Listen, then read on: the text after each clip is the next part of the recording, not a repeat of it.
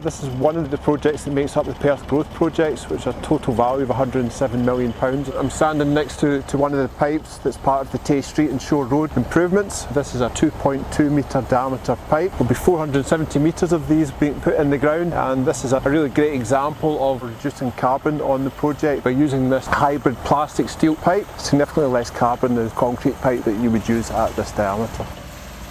This is part of the 470 metre long super sewer that we're putting in the city centre.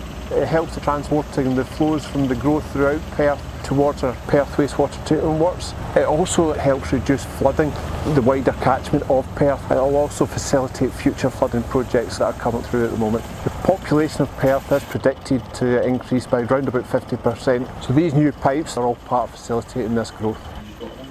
This is a very significant infrastructure development, replacing the sewer with a much expanded sewer to cope with the expansion of the city.